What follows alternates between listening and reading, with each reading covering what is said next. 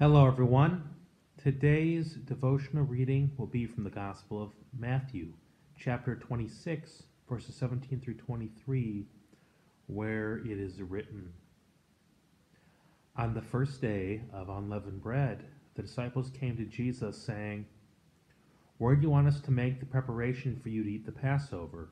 He said, Go into the city to a certain man and say to him, The teacher says, My time is near.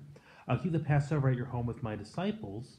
So the disciples did as Jesus had directed them, and they prepared the Passover meal.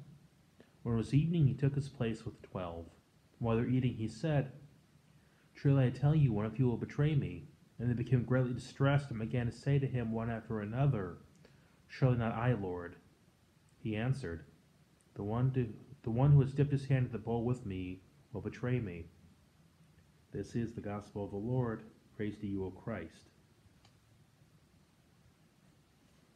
Betrayal.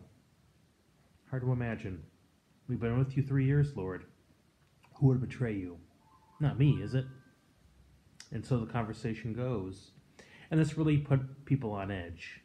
For the Passover, it was like a Thanksgiving or Christmas dinner to us. It's a major holiday. You're there with your loved ones. It's a great time.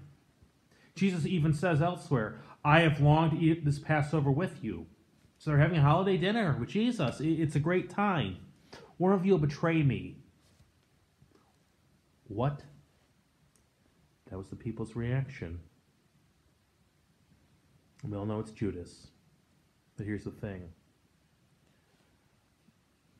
We all go to the Passover. Every time we take of the Eucharist, it's the same Jesus. The same words. This is my body, this is my blood. Eating and drinking, we're eating along with not just the 12, but every Christian throughout history. We're there with all of them together. We're all made one because there's only one Christ whom we all partake of. And in our life, as we leave church, we end up being the Judas. We end up betraying Jesus. We end up doing the wrong thing. It's easy to single out Judas. But in the end, the other 11 abandoned our Lord as well. The 11, though they were forgiven, they were brought back as apostles. They did betray Jesus Christ, just like Judas did. I don't know him. I'm fleeing and running for my life. What was the difference between Judas and Peter? Peter repented. Judas did not. That's it. So the lesson for us is confession and absolution every week. After the confession and absolution in our service, we come back to the Lord's table. Only by continued confession and repentance, by continuing to partake of our Lord. That's our only hope in this life. If we walk away from this confession and absolution, if we walk away from the Eucharist, we're walking away from Christ. Our faith will slowly weaken until it ceases to exist. And then we are lost. Here is the way, not because of this building, not because we're so good, but rather because Jesus Christ is that good.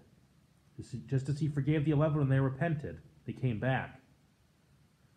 Like the 11, Jesus Christ remains our only hope. We are traitors.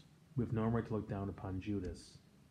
Again, our only hope is Christ, who's that loving, that merciful, that forgiving. Common sense, don't give up on him. Stay with him. And let that be our closing prayer for this morning. Lord, help us to never give up on you, for Lord, you never give up on us. Help us to remain and abide with you always, that in the end we may be with you eternally.